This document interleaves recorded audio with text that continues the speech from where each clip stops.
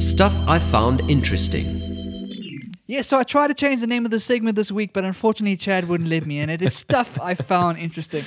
And what I wanted to chat about today, Chad, was a fascinating article I read from one of my favorite writers, a guy by the name of Scott Alexander. And he writes on a blog called Slate Star Codex. Okay. And for anyone who's looking it up, it's a very difficult blog to read. He's a very, very smart guy, and the articles are crazy technical sometimes, so bear with me here. But this particular article, I think, is more relevant for a wider audience, and I think it's a very important one. And it's talking about the idea of paywalled articles. Now, Chad, I know that you know this because when we go looking for news stories for this podcast, we often come across these stories where the headline grabs us, we click that headline, and then it gets there and it's like, the Wall Street Journal would like you to pay $19 a month to access this article. And I don't know about you, but I get very frustrated by those because obviously the title makes you curious. You want to figure out what's going on, but then I'm not willing to pay $19 a month for it. Yeah. And I think that this is a trend we're continuing to see as people start to fight against the advertising-based model, right? Traditionally, all these sites would have lots of ads all over their site, and that's how they would fund their journalism. But with these days, with lots of ad blockers in place, people can kind of hide those ads, and the ads aren't working as well as they used to. Sites are looking for other ways to get their revenue. So sometimes they go to subscription models where they're saying, cool, if you pay the New York Times $8 or $9 a month, you can read all of their stuff, and you log in with your account, and then you have full access. Sometimes they have a bunch of free articles, so you say you have 5 free articles a month, and then after that you have to pay a certain amount to get them. Sometimes it's certain articles are free, certain articles are paywalled. It's all very confusing. And what is frustrating is that there are lots of problems with the system that we haven't figured out yet. And so what this article goes into is talking about some of those problems and why we need to kind of fix this model because it's not working for anybody. I don't think it's a good experience for the user, and at the same time, I don't think it's a good experience for the actual journalist either. And that's what this article kind of talks about. So what I thought we'd do, Chad, is go through his 3 problems and then talk about our thoughts on each. The first one is kind of something I've already alluded to, and that's the idea of clickbait, right? Headlines are always clickbaity. Anyone who uses the internet in today's age understands that notion because it's everywhere you see, right? And the idea is to make the headline as catchy as possible to then force you to click that thing and then earn the revenue on the other side. And so I don't know about you, Chad, but I find myself sometimes you'll wake up in the morning and you'll go onto your Twitter, onto your blogs, onto Google, whatever, and you'll see a headline that looks fascinating, but it's something you never even thought about before, right? So it's some sort of random abstract thing, but the way the headline is sculpted, all of a sudden your curiosity takes hold and you're like, I need to know what happened. I need to know what happened. Even though you weren't thinking about that ever. It's like I never thought this occurred to you. And you click on that link to try and relieve that itch of curiosity. And then the paywall comes up. And all of a sudden you can't relieve that itch. And there's a real frustration there because the curiosity was created by them with their headline. It wasn't like you were looking for that information. In some cases, it just comes across your path, and you're like, oh, I feel really curious and I want to figure that out, but I'm not willing to pay for that value. And so that clickbait nature kind of leads to a lot of inefficiencies in the system, where there's information that I potentially want that I can't get access to or don't value enough to pay for, but at the same time, I wasn't looking for it in the first place. I kind of was drawn into it by clickbait. And that's an interesting debate, I think. Well, there's lots of interesting things there to chat about. And for me, the one that I wanted to, I suppose, focus on for the initial part of the discussion is really how it comes across your screen, how it comes across your eyes in the first place. And I suppose if we look at Apple and various things that they've done, looking at the News app as a good example, where you've got this News app that is, I suppose, given the default top part of your notification segment, really. And I suppose this is a bit of a switch in the world of news, where you've kind of switched to a more RSS feed type model, I suppose, where all of these newspapers and all of these news houses feed into one platform to deliver this, I guess, more balanced sense of news. But for me, it seems like they've used that as an opportunity to introduce these paywalls, because previously I wouldn't have been looking at one of these services that I know has a paywall, whereas now it's almost like they've been able to sneak into my cell phone, I suppose, and give me these interesting headlines only to let me down. Don't you think that's an interesting evolution of the news medium? It really is. And you're actually hitting one of Scott's points, is the idea that we don't know what's paywalled and what's not paywalled, right? A while ago, you'd understand, cool, these newspapers are paywalled, and therefore I know I can just ignore those, and these ones aren't, and I can go to those if I want. Or I can choose to pay for the New York Times or the Wall Street Journal or whatever it is. But nowadays, things are so confusing because newspapers have different policies based on different topics. topics and based on how recent an article is and based on a whole bunch of different things that you actually have no clue until you click on that thing whether you have to pay to read that information or not. And that is not a good user experience, especially if you click on 3 or 4 in a row and they are all paywalled and you don't realize it, right? And so one of his kind of suggestions to try how to improve this is that people should be forced to put like a little $ after the article headline if it is paywalled. And that's also very interesting because, of course, that would be hugely debatable because the whole idea of clickbait is to get you to the site and then like convince you that there's value there. And if you're able to ignore simply on those $, it'll cause a whole bunch of new chaos. But I think it's an interesting suggestion as to what the future could look like. If you knew that this article is valuable and you think it's worth it and you see the little paywall figure, maybe you're willing to go and pay for it. But if there's something that's not that valuable to you and you kind of don't really, it doesn't really going to change your life, it's just kind of a curiosity thing, you could then ignore all of those and only click on the ones where you know you can see the information. I think it's an interesting suggestion, and I suppose on the ethical front, it seems like the right thing to do. Straight before clicking on that link, you can make that decision as to whether that headline is worth paying money for. I suppose whether your curiosity on that topic is something that you're keen to cash up for. So for me, it's a great suggestion. I like the suggestion, but I get your concerns as well on its implementation, I suppose. And it really is interesting, like you say, in terms of these paywalls, because a lot of times I've opened pages, the ones that you referred to before, and on my side, I'm not a paying member. I have full access to the article. I send it to Barry, and for some reason, he's got the paywall on it. Really interesting stuff. Yeah, there's so much behind the scenes. Sometimes if you go from a social media platform, you can have a different experience to just going there from a Google search. Or sometimes, like you say, based on geography or based on time or recency, there's a whole bunch of ways they try and figure out what is the right balance between free and paid. And I understand what they're trying to do. They're trying to maximize their revenue and trying to like do the A/B testing is necessary to figure out how do we convince this person that this newspaper is worth paying for?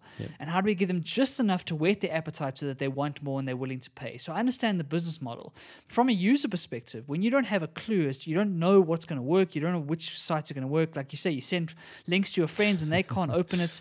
It's a frustrating experience all around, and I think it needs to change in some way. I just don't know what the solution is. Absolutely, Barry. Well, why don't you talk us through some of the other points you got from this article? Yeah, so the second one is talking about echo chambers. And this is something that I'm very passionate about, but I've never actually thought about it like this. And so that's why I thought this article was really good.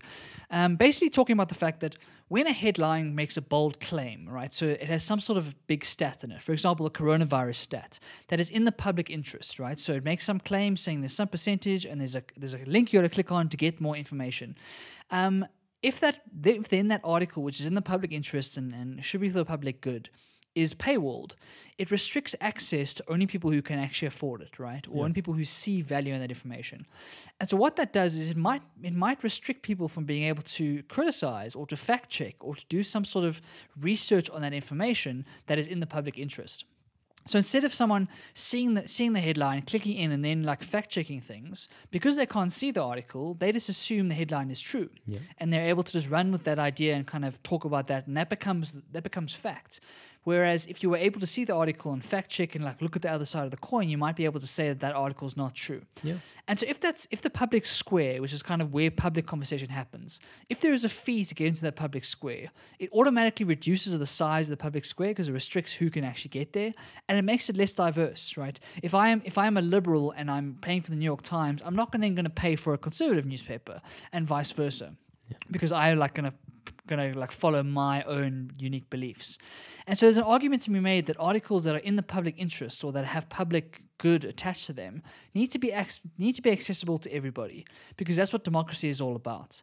And I think that was the initial kind of motive for the newspaper. Like the idea of the fourth estate is exactly that it's a public good, and it needs to be accessible to everybody for as low a fee as possible to ensure that we can all have these discussions. And the moment it goes behind paywalls, it contributes to the filter bubble effect that we're trying to avoid. 100%. I think you're completely correct. When you look at a headline, you don't really see the context. You don't really see how they got to that. And to be able to challenge assumptions, you obviously need to have access to the information. So I completely agree with that there. What's the next one? Yeah, so the last one is kind of an overlap of some of the stuff we've been chatting about already, and it's that idea of the inefficiency. So the frustration of clicking through 5 links and they are all paywalled, and you have to get to the 6th link to get any actual information. And especially when you're looking for something specific and you're searching for a news story that's being reported by everybody, that really is an inefficient use of time and effort. So like the author says, Scott Alexander says that we should have some sort of little tag next to it on the Google search to let you know if it's paywalled or not. And Google could definitely do that because it doesn't hurt them necessarily, but it would cause a very sour taste in the publisher's mind if we were able to ignore all the paywalled articles automatically and not have a chance to even see like what they were. And so lots of interesting debates here, Chad. I think paywalls are here to stay for the moment. We're all trying to figure out better economic models than the advertising-based model because it's got a lot of flaws as we're starting to uncover. But paywalls still has a long way to go. And I think that we have to learn some of these mistakes and learn some of these problems so that we can actually figure out what is a better way to move forward.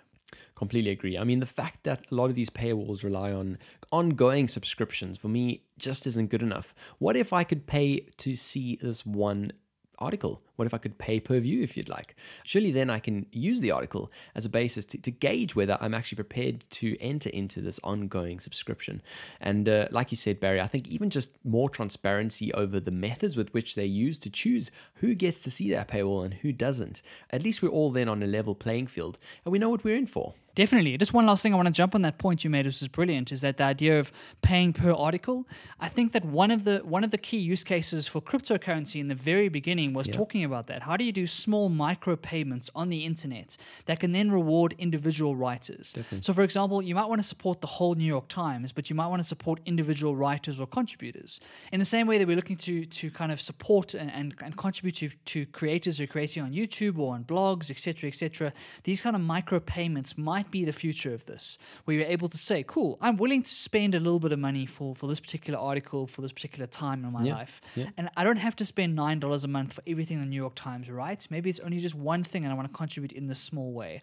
If we can get that sort of ecosystem going and that sort of structure going, that to me seems like a much more kind of capable and much more reliable and sustainable way moving forward that still is away from ads but actually supports the right work. And that creates kind of a marketplace for writers and for ideas where we support the writers that really make a difference.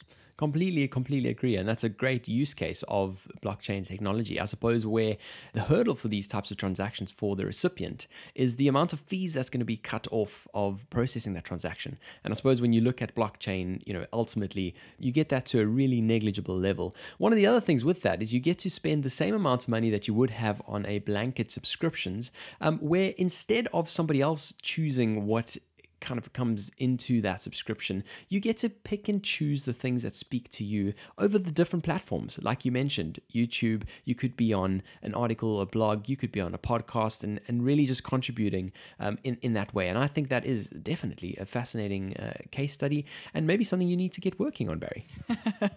Definitely, Chad. I think that micropayments is a very fascinating space, especially in fintech.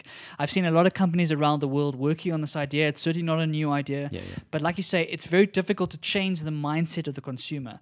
One of the hurdles we have to jump over is that we've gotten so used to getting things for free. We've gotten so used to watching tons of videos and reading tons of stuff for free, and we have to start getting the consumers to realize that these things actually cost money to create and to produce. And if we want sustainable creations from these people, very talented writers and creators and videographers, etc., we have to be able to support them to do what they do.